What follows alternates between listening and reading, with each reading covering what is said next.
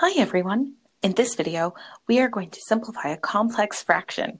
A complex fraction is just a fancy way of saying that I have fractions inside of a fraction, or multiple division signs going on.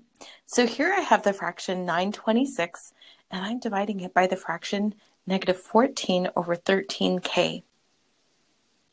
Let's go ahead and rewrite this so it looks a little bit more friendly.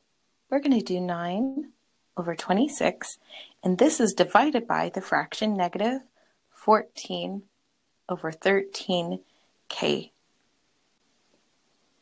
Now remember, we never divide fractions. We actually multiply by the reciprocal.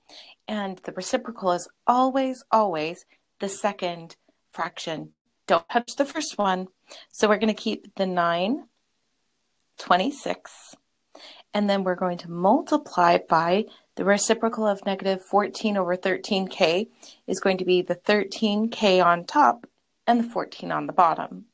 Now, the negative sign can follow the 14. It can actually go on the top, or it can go out front, whichever works for you, as long as I remember that the second fraction is negative.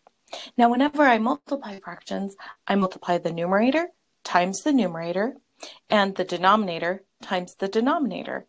However, before I do any multiplying, I like to simplify beforehand because then it gives me smaller numbers and that's easier to work with.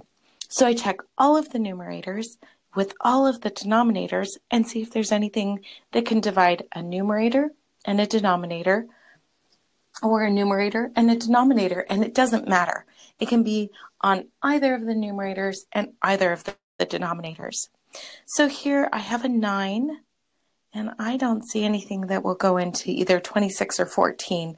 So I'm going to come over to the 13 and look at 13. Oh, 13 and 26 are both divisible by 13. 13 divided by 13 is 1. 26 divided by 13 is 2. Now, I don't see anything else that can simplify because 9 is odd, and 14 and 2 are both even, and 14 does have a factor of 7, but that's not 9. So I'm done. That leaves me 9 times 1, which gives me 9. And don't forget the k. And I have that negative out front. Then I'm going to multiply the denominators. What's left is 2 times 14, which is 28. And so my answer is -9k over 28.